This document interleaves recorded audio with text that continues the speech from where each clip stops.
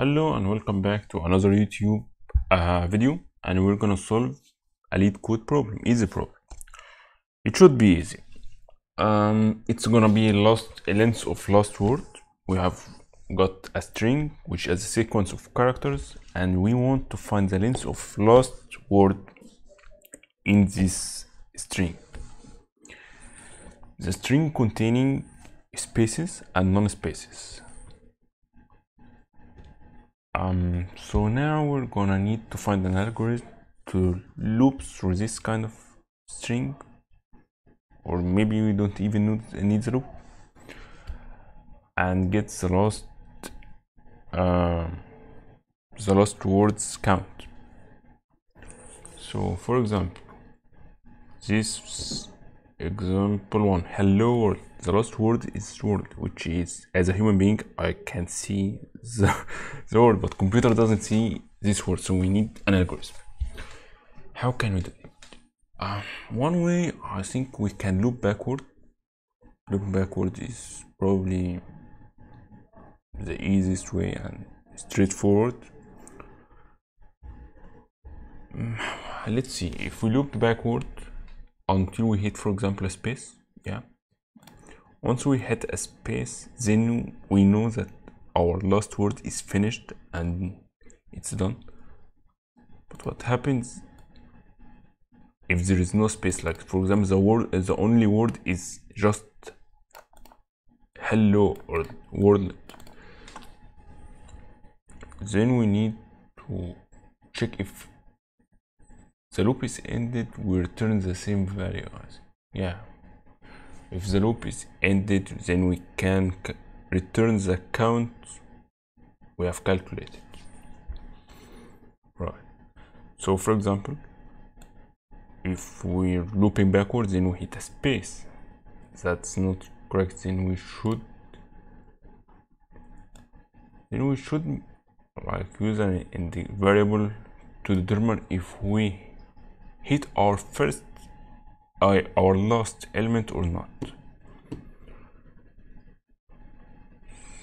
And if we hit our last element, then we were gonna loop until we hit either space or we exceed our loop by going, for example, negative if we're looping backward.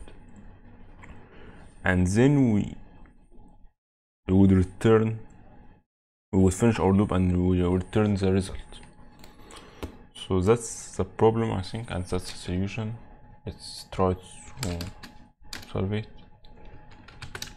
We're gonna loop backwards, so I'm gonna need the index of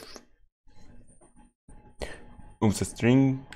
Length provides the size, so we're gonna decrement by 1,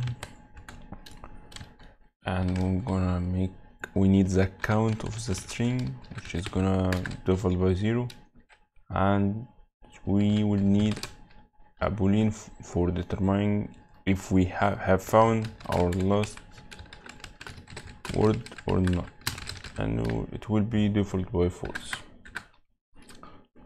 We're gonna loop backward, so it was 0, and we need to decrement it so we cannot forget it backward.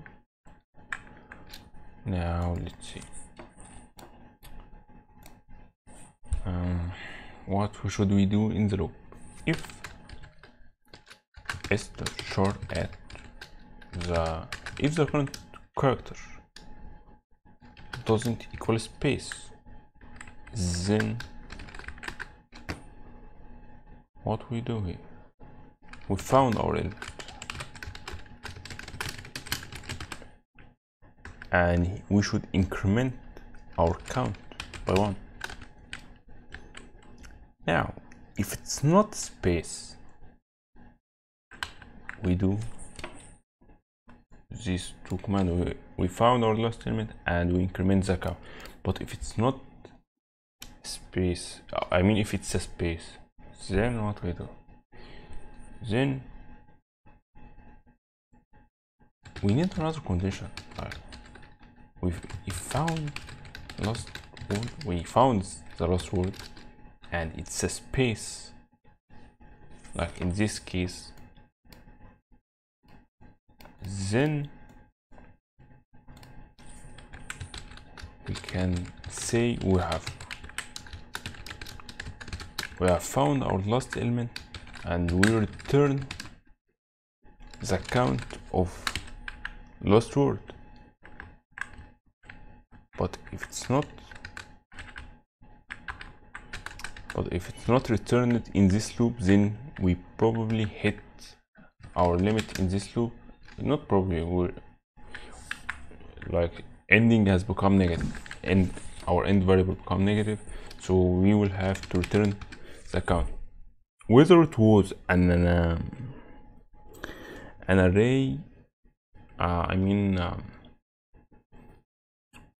whether it was our word, for example, if it's just hello, or maybe we didn't find anyone and we returned 0.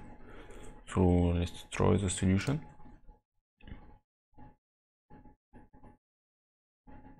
And it works. Let's submit and see other test cases. Alright, which is nice. Of 100% and history. I really don't like the percentages because I feel like they just fluctuating, but that's our solution and that's it. And I hope I see you in next video. See ya.